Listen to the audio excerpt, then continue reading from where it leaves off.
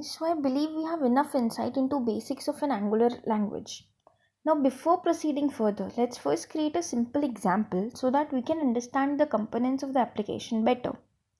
For creating the application, we will use the commands I've explained you in the previous videos. So let's get started.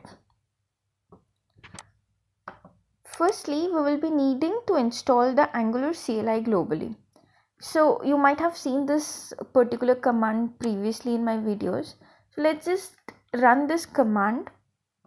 For running this command, we will be needing Node.js. So in the Node.js, we will be doing the change directory into the folder where we need to create our workspace or the new project. I've created in a folder called as new project here in a E drive. So now here in this particular path, I'll install globally the Angular CLI, and now it has started.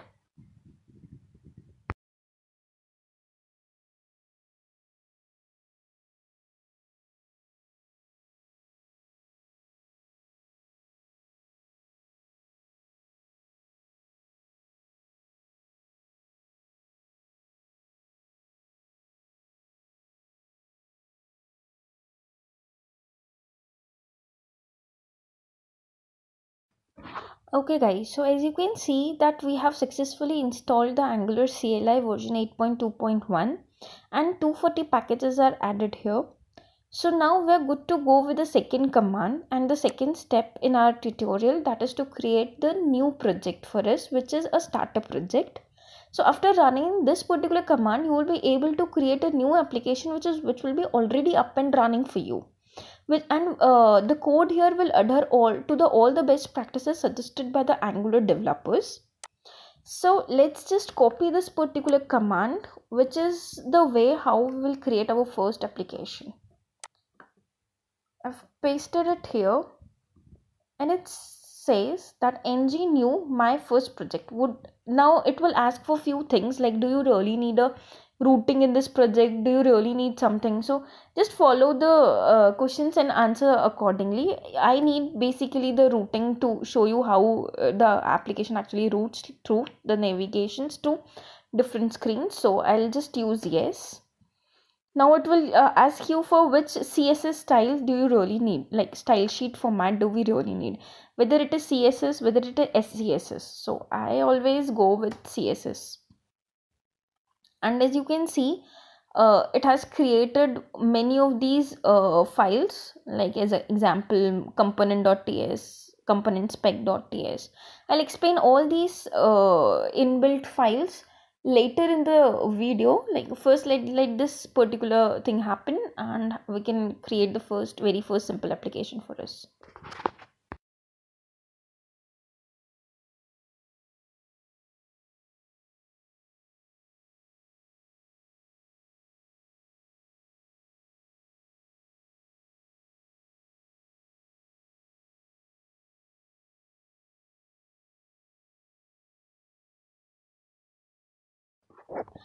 So guys, as you can see, we have added successfully these packages.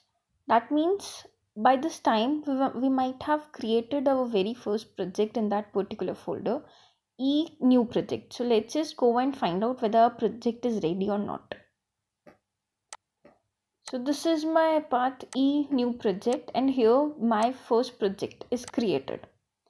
Let me open this for you. This is the pre-built configuration files given by Angular so that our first Angular application can run smoothly. So as you have seen, we have successfully created our very first Angular application. Now it's time that let's check whether it is working fine or not. So I have explained you there is the third command, that is ng serve.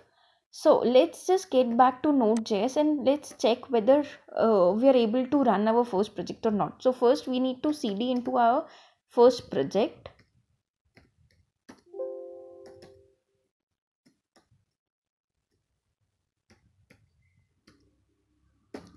Now here we will do ng serve.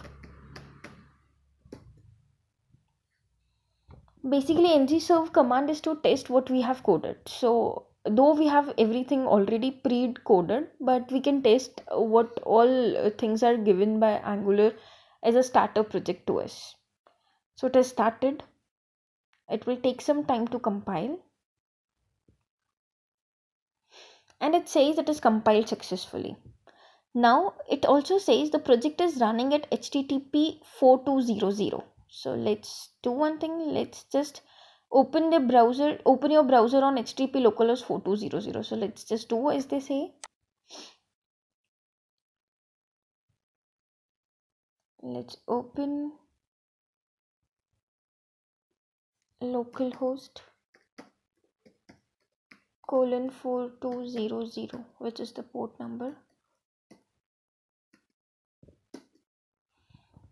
And wow, this is our very first application given by Angular as a starter project to us. So congratulations, we have created our very first application. Now we will be understanding all these configuration files given by Angular as a gift to us, but in the later videos.